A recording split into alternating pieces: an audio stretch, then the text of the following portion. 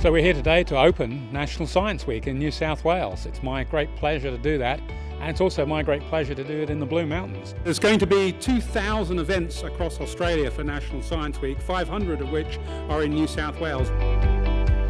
Lots of pieces of technology here today. I think for me actually, perhaps one of the most exciting things is what's happening in genetics, and you'll see this taking the genetics from the strawberry, but these days we're taking the genetics from many different things and creating many new products and many new ideas.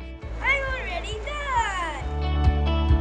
done! So National Science Week is very important because it really takes science out into the community. It shows the brilliant science, the great scientists working in New South Wales, and exposes them to the community so the community can also be involved in science.